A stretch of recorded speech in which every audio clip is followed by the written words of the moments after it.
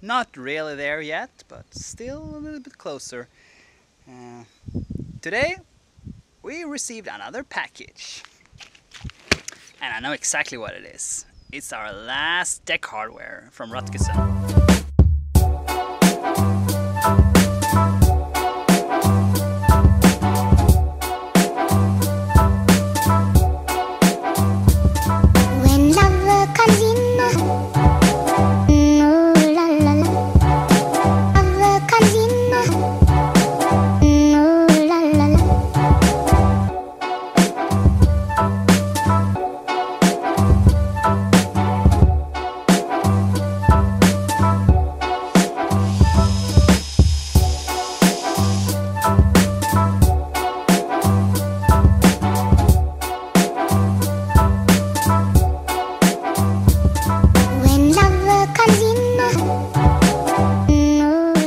The rudder has been laying here for a while now, and we haven't really been covered anything when we've been working, when we were rebuilding the rudder, so it looks very shitty now. But wait a little bit and it will look a lot different, I would say.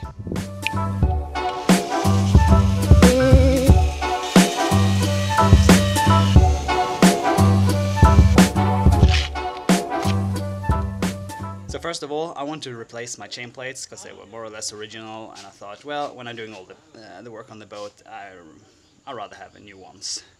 I would say problem number one was probably to finding the right material, especially here in Mexico. It's very hard to finding 316, which is preferable for chain plates. It rusts less if you compare it to like 3 or 4.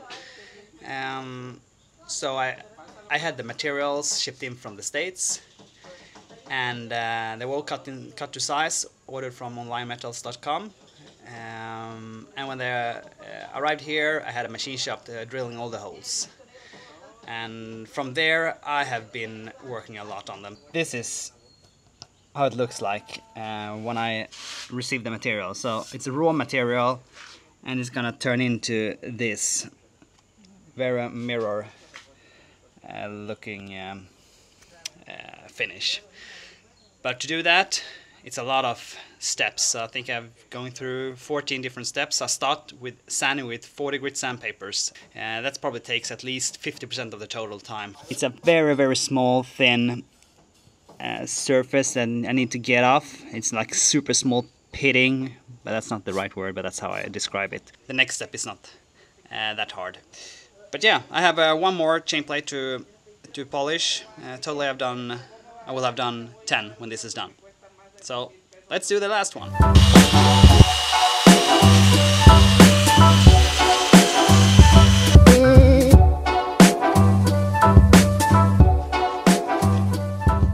So I have now gone over with actually I started with 60 grit because I was out of 40 grit, but I really recommend starting with 40. So I've done 60 grit and I have done 80 grit, and 80 grit, it was a pretty fast one. So I mean, what's important is if you're having black dots and you continue with finer paper, it will be hard getting those black things off, because you really need to cut deep to get them. And what I also recommend is, if you see here, these are very narrow, and I mean, the drill isn't optimal to use, but that's the thing I have, and I didn't want to buy a polish machine. So when if I'm just sanding like this, it will sand here and here, but not really here. So here will be a line of those black small pittings. So what I need to do with this one, I really need to dig in like this to get those out, and that's the hardest part here. The optimal, if you see to the polishing, it would be to just polish a big sheet, because then you will not have so many edges to worry about. So it's this is when you do it yourself. I mean, mechanic shop probably do differently, but this works pretty good for me, and yeah. Well, let's continue. We are at 120 now. So right now it starts to look very good. I've gone through all the papers up to 3000. So this is 3000 you see here. It's not perfect. It needs to be a little bit better. So let's go on with 5000.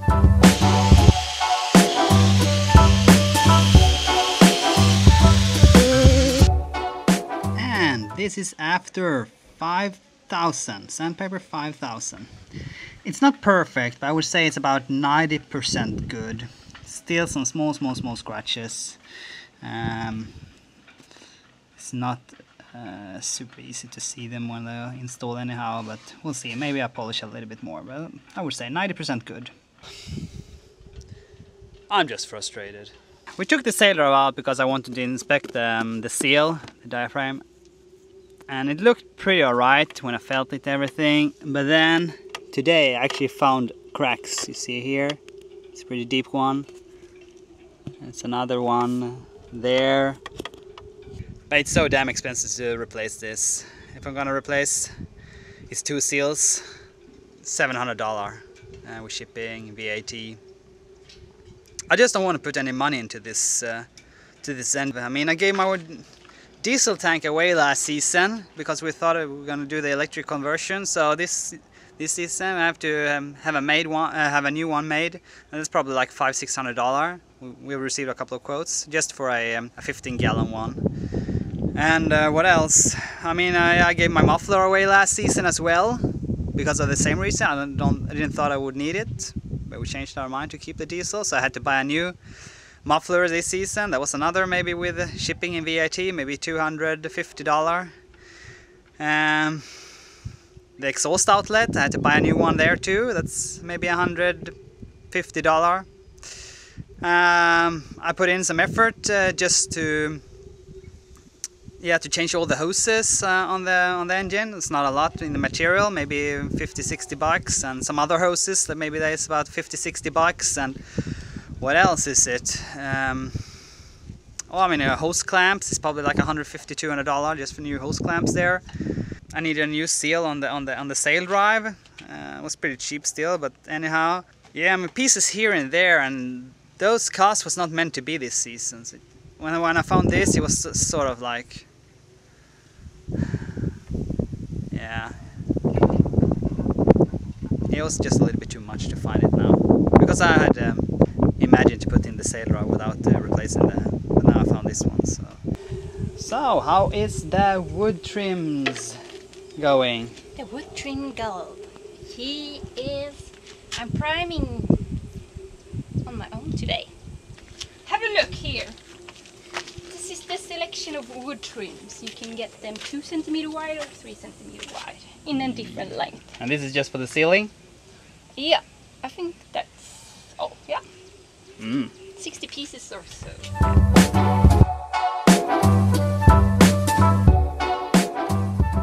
Today is not very good. I found some paint that has started to flake here where the solar panels were, or this corrugated plastic, and it had started bubbling up all along here, just on one panel. I guess it might have been too hot or so. The reason I installed the corrugated plastic was to avoid that, actually, to avoid the heat, so it got ventilated in the channels in the plastic. Obviously it didn't work as I thought it would. It's a pretty common thing that it gets very hot on the deck when you're having these kind of flexible panels. So I knew about that, and I just tried to improve the installation. But yeah, this is how it looks right now. So yeah, it's a lot more work now. I had to restore it. We'll see if I put maybe non-skidded on here, but yeah, it's a lot of work. And a couple of days ago we found the problem with the seal on the Saildrive. Had a big crack, 2 big cracks. Right now, not in a very good flow, that's for sure. Mr. Mechanic has started. Need to check everything on the Saildrive so it's alright. I need to take everything out, so I'm gonna take the lower unit out. So by doing that, I first take out the clutch and the gears here and the shaft, the upper shaft. And I want to see so everything looks alright also. Here it moves. Here. It should be very tight there. And I mean, everything you start replacing is just another cost, and in the end you have just put down a lot of money into old equipment. So we'll see what I'm doing, but yeah, at least it's a start to check the condition of everything. Shaft with the bearings out. Here's the upper part, and so the diaphragm came out and we're waiting for a new one to arrive. But this one, we're keeping this one in case of an emergency. If the other one breaks, maybe you hit a coral head or something else, and we can probably beach the boat somewhere and just replace this with the old one. So it's a nice idea to have to keep the old one. It still works. So this is the lower unit, and what I just have done is I just took out this part. Sits on the lower part here. I just unscrewed it here. It was a little bit weird position, and I need to check the two seals here. So it's two seals, one that seals the water coming in, and one that seals the oil to stay inside. One I just got out. It looks like this, and this looked all right. I just look at it a little bit fast. I haven't looked at it so much. But this one here, come and look at this one. This must like never ever have been replaced. And I'm surprised because it's just like rusty and a lot of like corrosion inside, and yes, just stuck like. Maybe they come together. No, it's two separate. It should be so. Jesus. Well, I guess after like an hour, 2 hours of work maybe, trying to get this outer seal out, I think I'm on my way now. You see here? Looks pretty shitty. I tried everything. I tried to heat it up, and I tried it with yeah. So now, yeah, I hope it's gonna be here now. It's gonna feel good if I get it out. Oh my gosh. There you have it. Nice oil seal.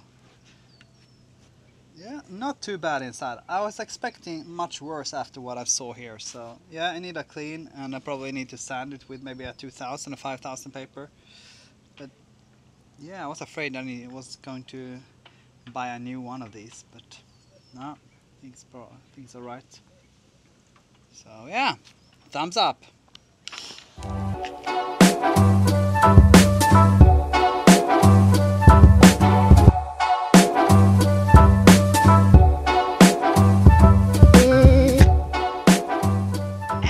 First coat of anti-fouling on the Saildrive.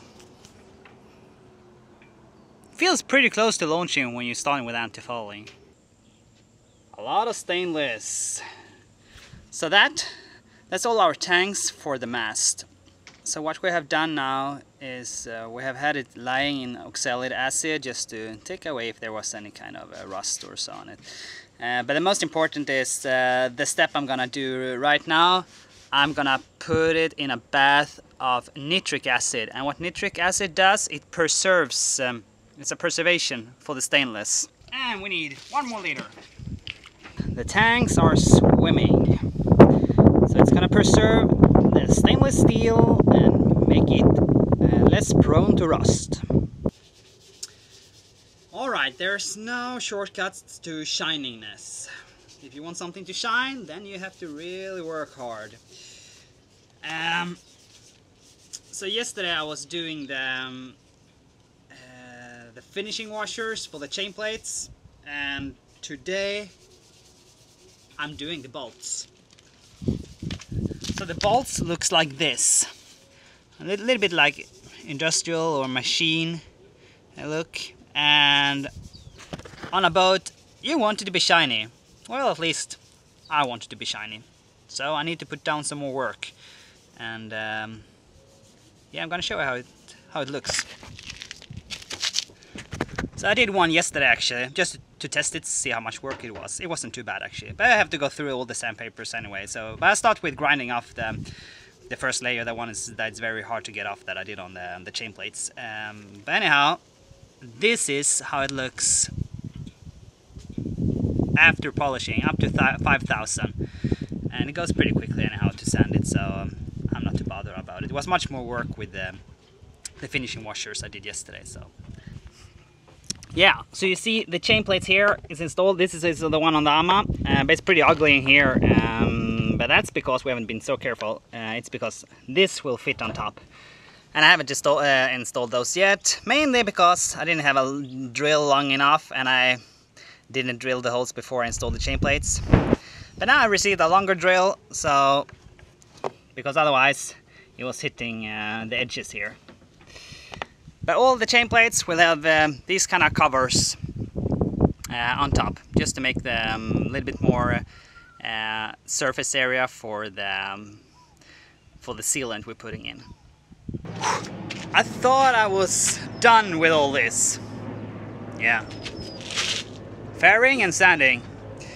I think we painted both AMAs and 20 centimeter waterline, maybe, I don't know, 9 months ago, just to protect everything because it was open to fiberglass and it was the rainy season. So I knew this was coming, that I was gonna sand down all it again and apply a couple of more coats of epoxy primer and then the antifouling.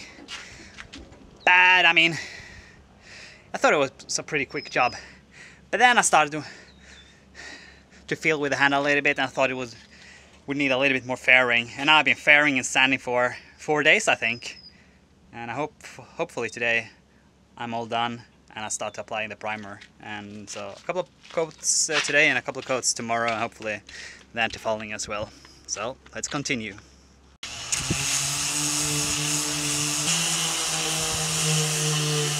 Two coats on today of the gray primer. So that was at least a little bit of success. And tomorrow's Sunday, I think I have a day off. But Monday, one more coat of primer and then the antifouling. It's such a good feeling now when I am able to install the things. Look here, my nice sliding door. I think this one is not perfect. No, very good. So we got the chain plates up, so then we could put on the panel here. Because then I could install my things. Fridge is up. Just gonna do this here. Sliding doors. And look, this one. I'm pretty happy about this one. Before it was just fiberglass woven. Now it's a nice formica piece here. Oh, a little door. Just looks pretty alright. I'm putting these lids on, small hinges. And all the wood trims for the ceiling is up. The position is on, but they are not painted yet. Yeah, that's about it. This is the best progress this week. Looks so nice. Ah, this one. Yeah, that's all from the interior. My friend Radar. He's all installed on the mast. It feels good.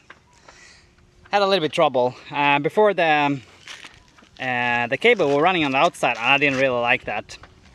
So I decided to drill that hole you just saw.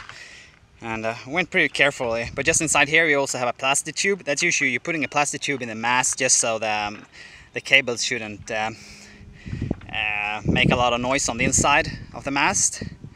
But just when I drilled it through, I managed to touch one cable, so the insulation came off. So I decided to pull it out and change the cable. But it sounded pretty easy, but we had to take all the cables out because they were all taped together. And that was a big, not a big project, but still took a day to do everything. And then we took a new antenna cable for the VHF as well to install that one. Otherwise, on the mast, it's more or less ready to go up. All the tanks are installed, like you see here.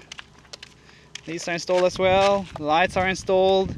I have a couple more blocks on the boom to install, but otherwise these are installed, the exit plates.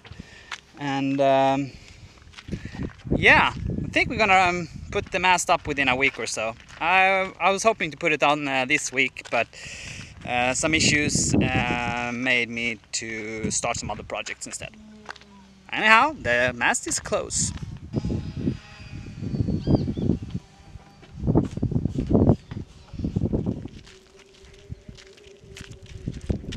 you up to? He's screaming. Taking my anger out on this rope, this expensive rope.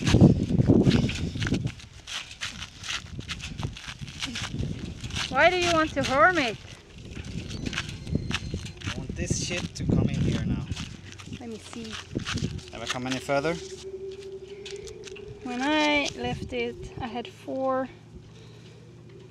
1, 2. Yeah, you have.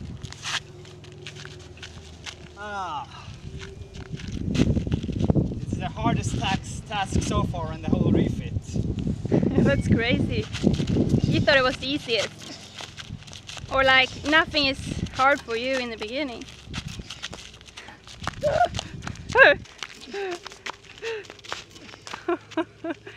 Watch out so you don't take the tree with you.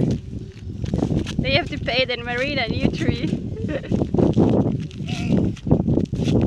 Alright, so it's not impossible. Somebody's... I don't know. Feels like impossible right now.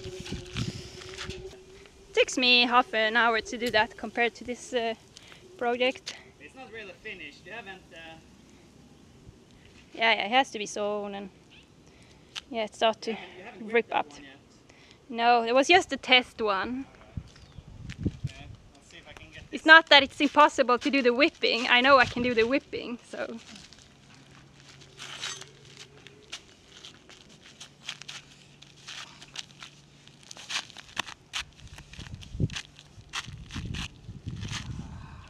Okay, I leave you here.